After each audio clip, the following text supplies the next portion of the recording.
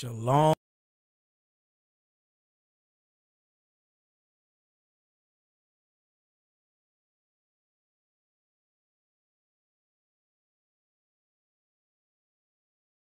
Prophet J. Smuthers, and this is 20 Minutes with the Prophet. 20 Minutes with the Prophet, and we overload you with scripture pertaining to that particular topic for 20 minutes or more. Hallelujah. All right, so let's get right into it, brothers and sisters. We are starting a new series entitled Battle Ready for Temptation.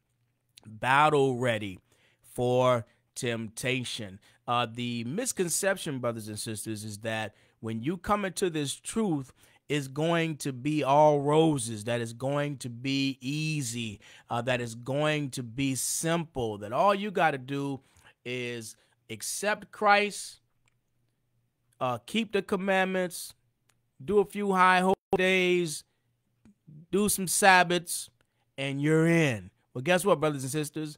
That does not relieve you of temptation. The temptation to go back into the midst of sin. And we want to make sure that we equip you, brothers and sisters, with everything that you need to prepare for that and also avoid that. Hallelujah. All right, so let's get right into the scripture on today. This 20 minutes with the prophet. Let me set my timer. Hallelujah. And then we're going to go right in. Let's start with 2 Corinthians chapter number 5 and verse 17. 2 Corinthians chapter 5 and verse 17.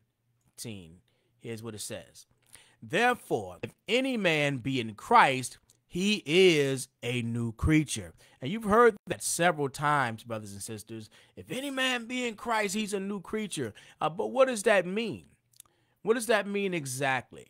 Does it mean that you are exempt from any of the challenges that you had to deal with previously?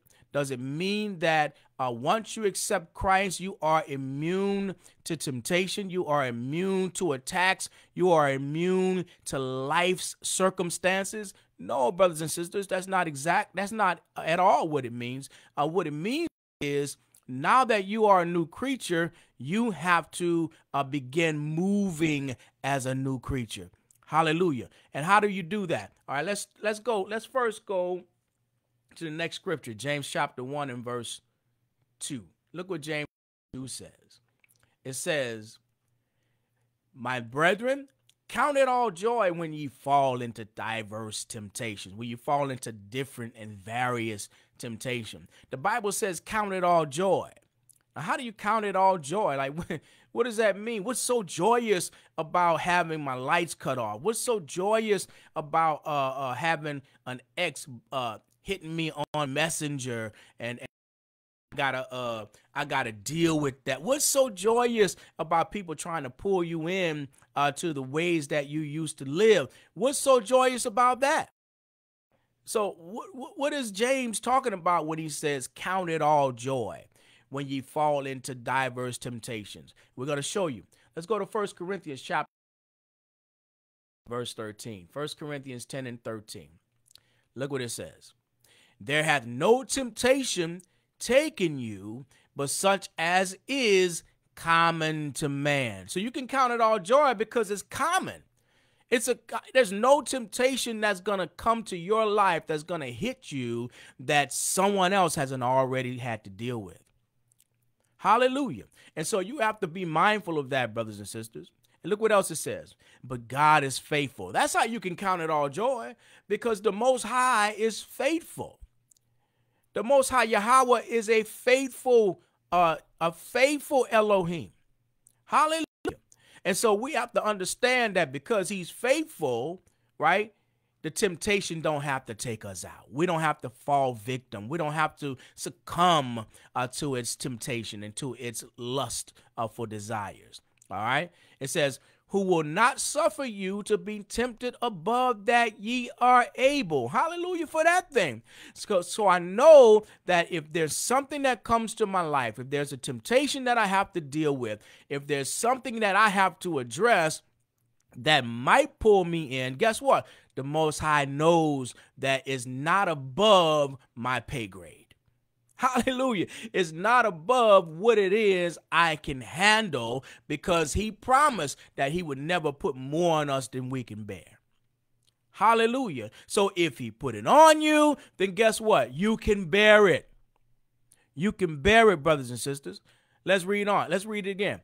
It says, there had no temptation taken you, but such as is common to man. But God is faithful, who will not suffer you to be tempted above that ye are able, but will with the temptation also make a way of escape, that ye may be able to bear it. So guess what?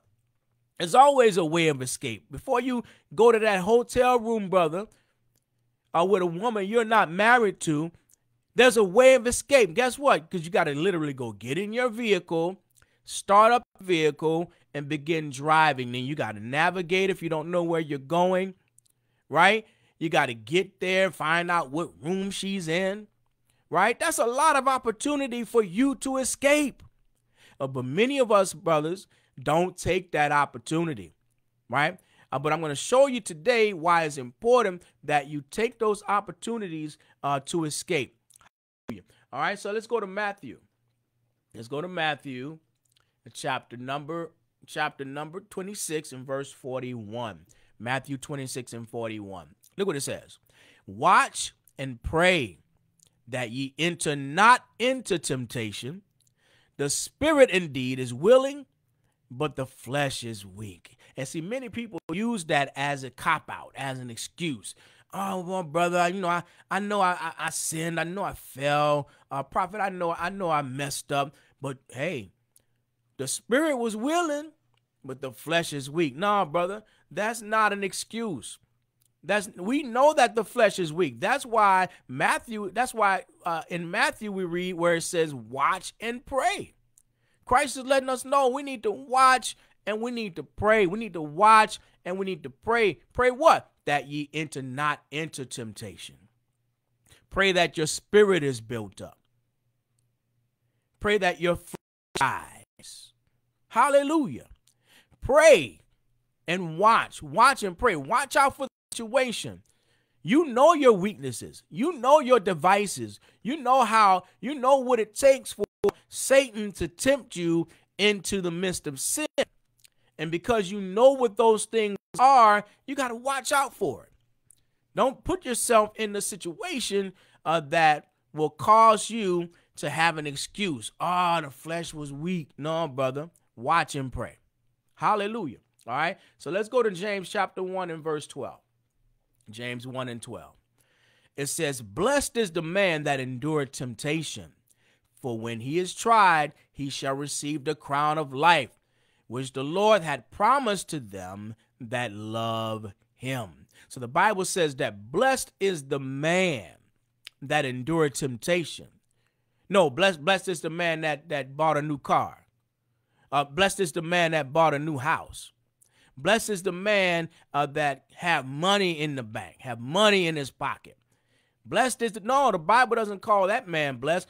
Blessed is the man that endureth temptation. Why is that man blessed? For when he is tried, meaning when he overcomes, he shall receive the crown of life, which the Lord had promised to them that love him. Them that love him how? That keep the commandments. Hallelujah. And you're going to find out, brothers and sisters, that enduring temptation all comes back to keeping the commandments. All right, let's go to James 4 and 7. Look what James 4 and 7 says. Submit yourselves, therefore, to God. Resist the devil, and he will flee from you. What does that mean?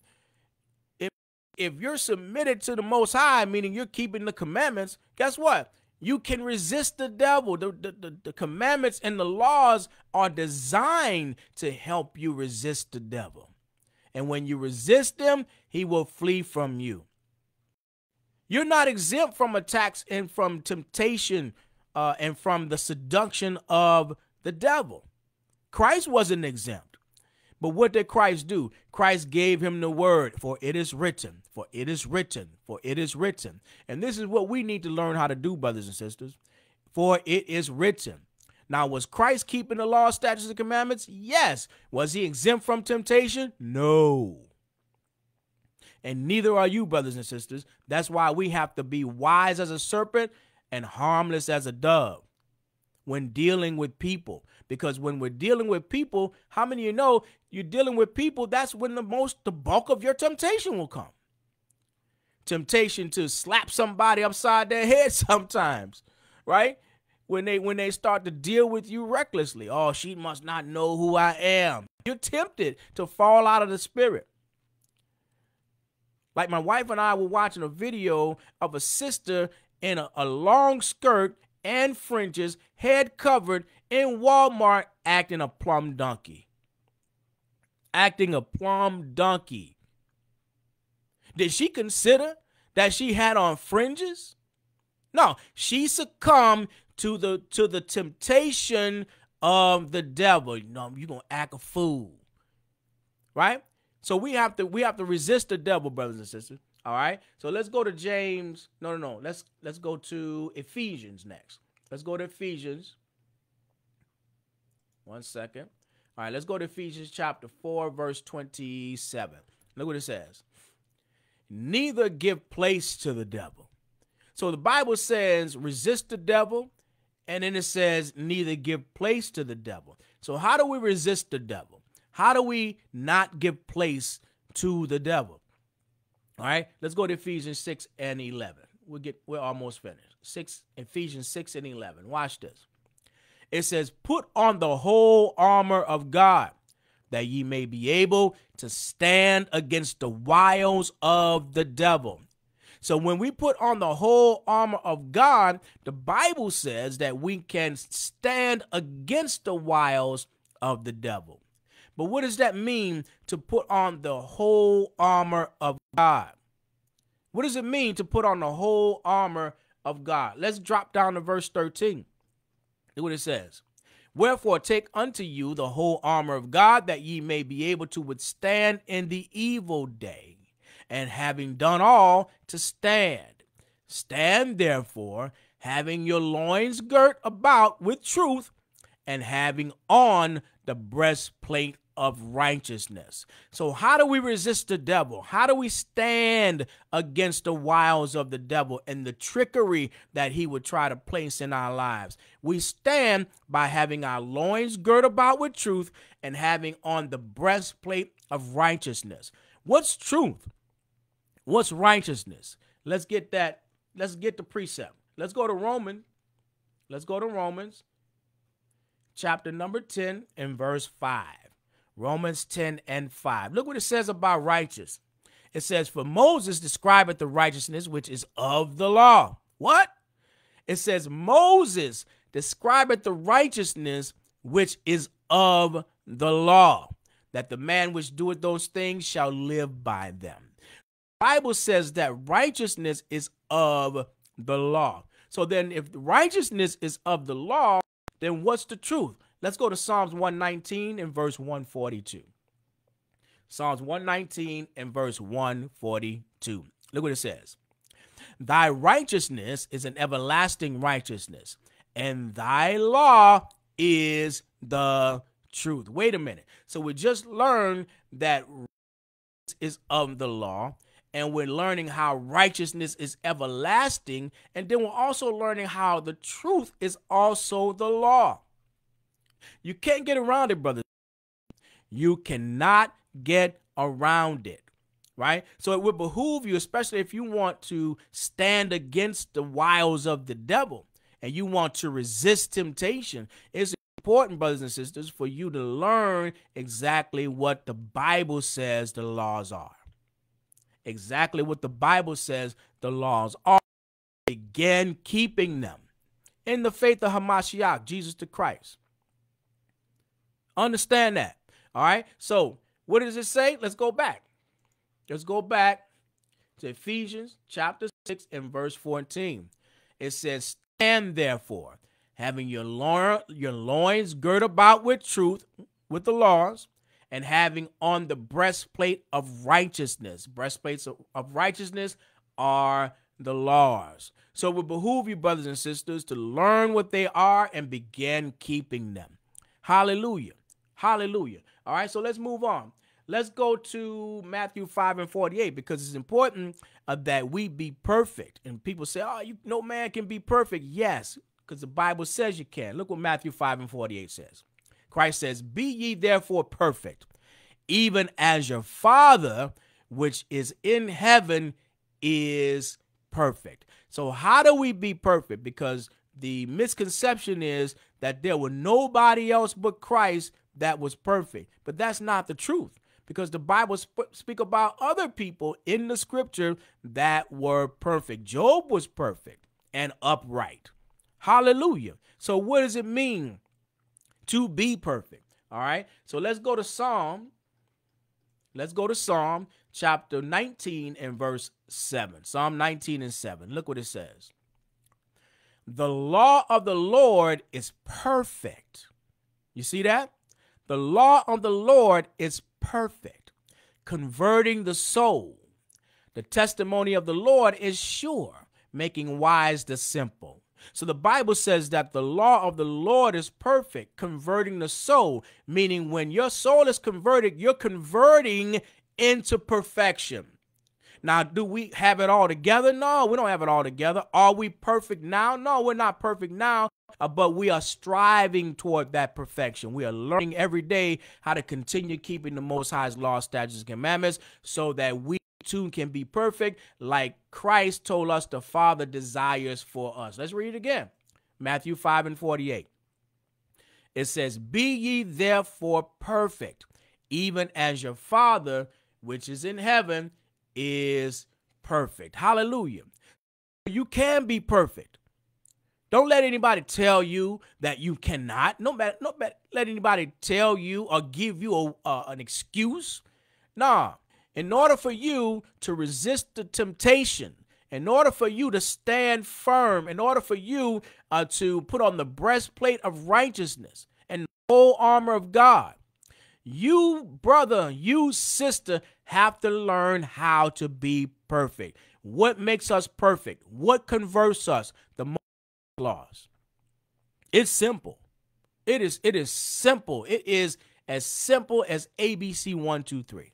It is simple, brothers and sisters. But many of us have been sitting under teachers and sitting under doctrine that tells us you don't have to. That tells us it's sin to obey the Most High. The madness, brothers and sisters. Creflo Dollar said that. It's sin to obey the Most High's laws. What? How is it possible for it to be sin to be obedient?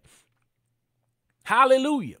But you have these teachers who need medication, I believe, because they suffer with madness. They're teaching you a doctrine that is full of madness. Full of madness. And we got to repent from that, brothers and sisters, and turn back to the Most High's law, statutes, and commandments in the faith of Yahushua HaMashiach, who the world knows as Jesus the Christ. Hallelujah. All right, so let's get the last scripture, and that's going to be in the Apocrypha, Sirach or Ecclesiasticus in the Apocrypha, chapter 2. And we're going to read verse 1 on down to verse 8. Watch what it says, verse 1.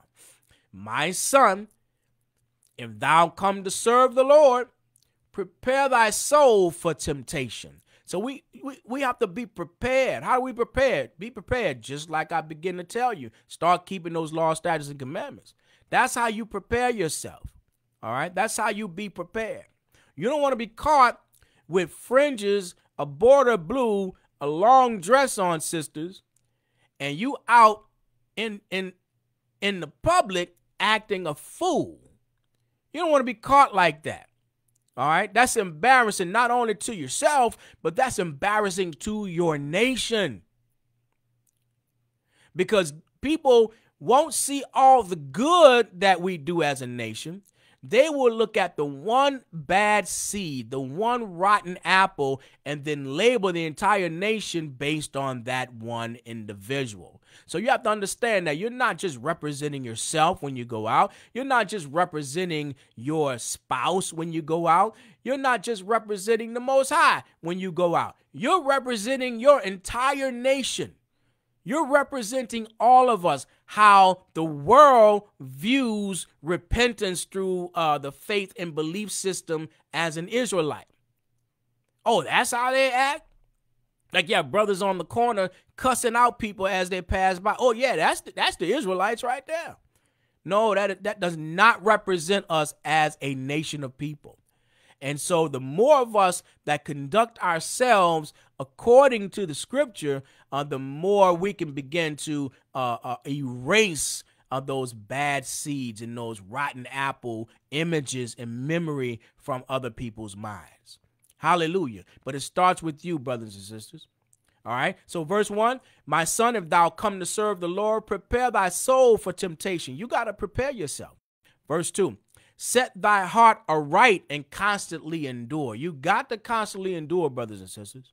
It says, and make not haste in time of trouble, meaning return back to the Most High's law, statutes, commandments when you fall, when you mess up, when you slip. All right, verse 3. Cleave unto him and depart not away, that thou mayest be increased at the last end. We cannot depart from these laws. We cannot depart from what the Most High has set up for us to keep and to consider and to practice how to live. All right, verse 4. Whatsoever is brought upon thee, take cheerfully. So if you fall, if you run into a snag, the scripture says that we ought to rejoice when we fall into diverse temptation. All right, rejoice for that thing, because that means that the Most High is still dealing with you. So get up, repent, and do it better. Hallelujah. It says, but whatsoever is brought upon thee, take cheerfully and be patient when thou art changed to a lower state. Be patient with yourself. Be patient with the Most High. Be patient with the process. Hallelujah. If you would happen to fall to a lower state. All right, let's get verse 5. It says, for gold is tried in the fire. Guess what, brothers and sisters? You don't know, but you are gold. You are pure gold, right? So gold has to be tried. Gold has to be tested to make sure that it is gold. All right. And it says, an acceptable man in the furnace of adversity. If you want to be considered acceptable, you got to go through the furnace of adversity. Understand that. But as you're understanding that, remember, you have to stand. You have to stand ye therefore and be ye perfect. Hallelujah. Verse 6. Believe in him. He will help thee. Order thy way aright and trust in him. So the Most High is going to help you if you continue to believe, if you continue to trust the process. He will help you. I don't care if you caught about a situation. I don't care if someone has to come to your house. You have to pay a fine. Whatever your situation is, guess what? Believe in the Most High's process. Hallelujah. Trust in him. Verse 7. Ye that fear the Lord, wait for his mercy, and go not aside lest ye fall. So don't try to do it your way. Wait for the Most High's mercy. Wait for his grace. Wait for him to come in and deliver you out. Hallelujah. Your job is to just continue keeping the Most High commandments in the faith of Christ. Be ye perfect. Trust the process. And don't go out there acting a fool. You do these things, brothers and sisters, your resisting of the devil will be easier if you do these things. Verse 8, ye that fear the Lord, believe him, and your reward shall not fail. So the Bible says that if you believe him, if you fear him, which means you're keeping the commandments, your reward shall not fail. Hallelujah. So you got to understand that, brothers and sisters. All right. You got to understand that. So let's close with Ecclesiastes chapter 12, verse 13. It says, let us hear the conclusion of the whole matter. Fear the Most High and keep his commandments, for this is the whole duty of man. All right, brothers and sisters, that's the class. I want to thank all of you for joining. Thank all of you for tuning in. And also, don't forget, brothers and sisters, don't forget to go to the new YouTube